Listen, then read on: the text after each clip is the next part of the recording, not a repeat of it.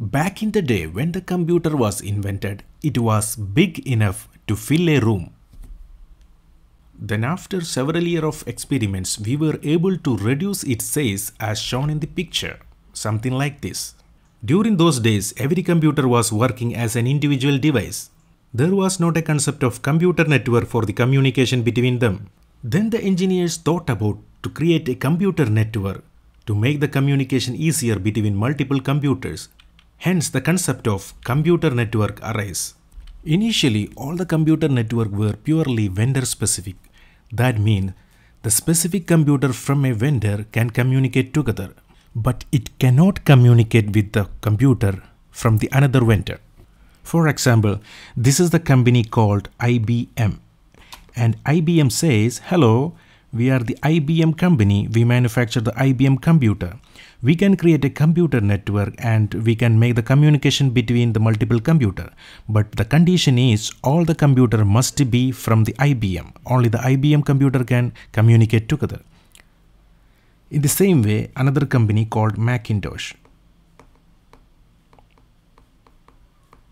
And this company says that we are the manufacturer of Macintosh computer and we can create a network and all the computer in that network can communicate together, but the condition is all the computer must be from the Macintosh. Here the scenario was the computer from a specific manufacturer can communicate together by creating a network, but it cannot communicate with the computer from the other manufacturer. So in this situation, if someone want to create a network, he need to get all the computer from one single manufacturer. There was not any industry standard for the computer networks. Then after several research and development, the first computer network has introduced, which is called ARPANET. It was introduced in 1975. The ARPANET stands for Advanced Research Project Administration Network. ARPANET introduced as an industry standard in the computer network, and by using the ARPANET, the computer from the multiple vendors can able to communicate together. The ARPANET was very popular and later on it was renamed as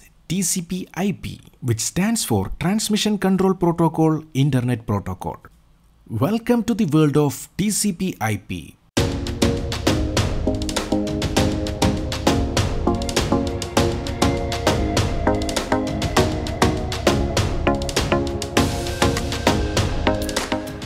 Welcome to CCNA 200-301, Implementing and Administering Cisco Solutions, Chapter number 16, TCP/IP Network Model. In this chapter, we will understand about the TCP/IP network model. We will discuss about different layers of TCP/IP model. And finally, we will discuss about the advantages of TCP/IP model. Welcome to iRush Academy, an unlimited learning platform to enhance your skills. Subscribe to the channel for more videos. TCP/IP network model. So what is the TCP/IP network model? The TCP/IP stands for Transmission Control Protocol and Internet Protocol. Basically, it is a combination of Transmission Control Protocol and Internet Protocol. TCP/IP is a conceptual framework used for designing and understanding the computer networks. So basically, TCP/IP governs the network flow through a computer network or the internet. To clarify this statement, let's go to one example. We know that every country has its transport authority who control the traffic laws in that country. They are responsible for the traffic laws in that country. They set several rules to ease the transportation in their country. For example, what a driver can do and what they cannot do in the public roads. What are the legal activities and illegal activities? What are the violations and what are the punishment? For example, if a driver is going through a highway, at what speed he can go and what sign he can stop and where the pedestrian has the priority to cross the road, etc. So in that country, this transport authority sets several rules. In the same way, the TCP/IP are the protocols that governs the transportation of traffic in a computer network or in the internet. TCP/IP is the industry standard protocol that control the communication in the computer network. TCP/IP is the foundation of the internet and is widely used for the communication in the computer networks. As we said, the TCP/IP is the industry standard and it is followed by the multiple manufacturers and vendors for the network communication. The TCP/IP model consists of 4 layers. Basically, TCP/IP use layers to describe the network communication. They divided the total communication in between 4 layers and each layer has its own function. We will discuss about the layers later in this chapter. The TCP/IP model is open standard that could be used on any network. As we said, the TCP/IP is the industry standard. It is not restricted to any specific vendor or manufacturer. Any vendor can use the TCP/IP protocol. And nowadays, it is mandatory for any kind of network communication, the support from the TCP/IP. So when the manufacturer make any network device, they need to make sure that those devices can talk to the TCP/IP and follow the protocol. Now let's discuss about the TCP/IP network model. In this screen, you can see 4 layers of TCP/IP network model. Starting from the bottom, layer 1, network access layer. Then layer 2, internet layer. Then layer 3, transport layer. And layer 4, application layer. So in the TCP/IP network model, each layer has its own function and rules to control the communication. Now let's discuss about each layer and their function. So first we will talk about the network access layer, the layer 1. Layer 1 mainly deal with the physical connections between the devices on the same network. It includes the protocol for error detection and correction as well as addressing at the local network level. So this layer is mainly deal with the physical connections in the network. So what are those physical connections? We know the physical connection means the type of connectivity, whether it is a network cable or serial connection, etc. It also deal with the physical address of the devices, that is the MAC address, and it also manage the error detection and correction process in the network. Now let's go to one step up, the second layer, internet layer. Internet layer is responsible for addressing, routing and fragmenting data packet across the different networks. The internet layer handles the logical addressing of the devices and the routing of the data packet. In any network, the network device should have one logical address which is called the IP address to start the communication in that network. This device is identified by its IP address. This layer is also manage the routing function from one network to another network. Now let's go to the transport layer. Transport layer responsible for providing network services directly to end user or application.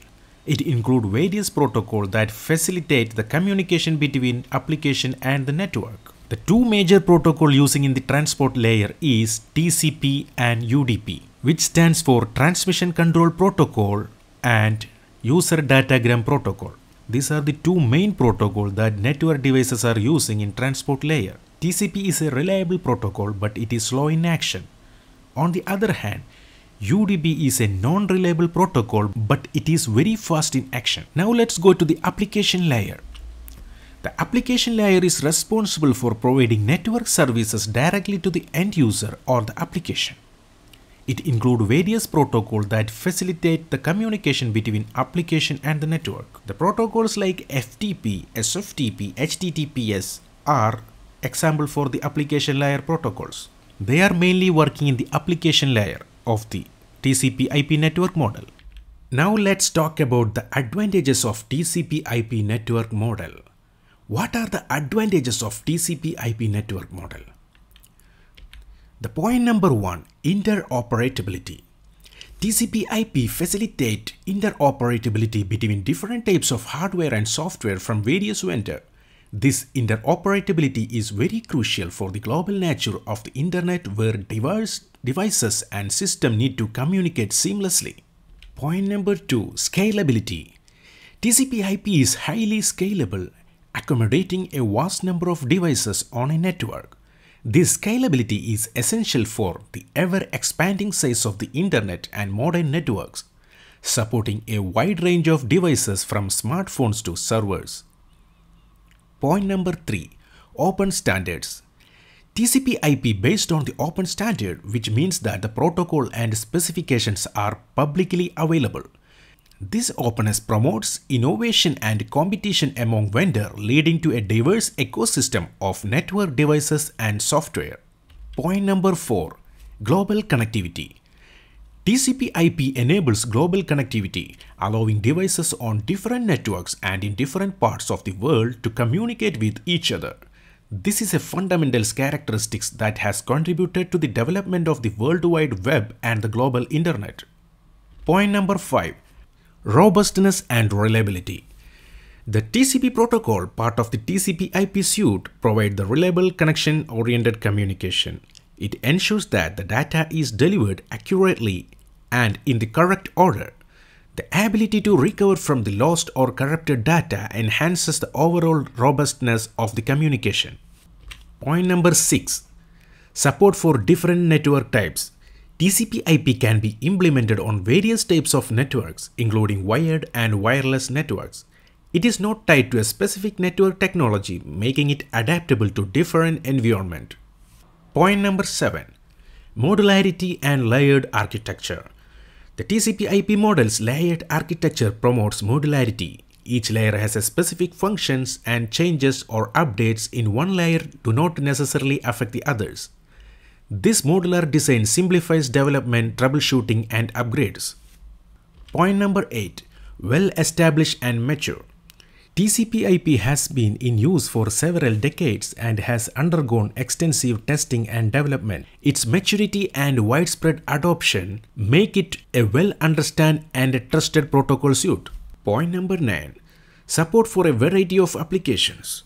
TCP/IP supports a broad range of applications and services, from the simple file transfer to complex web application. This versatility makes it suitable for a wide array of use cases. In this chapter, we have understood the TCP/IP network model. We have discussed about the different layers of TCP/IP model. And we have discussed about the advantages of TCP/IP model. Thank you for watching. Please subscribe to the channel for more videos.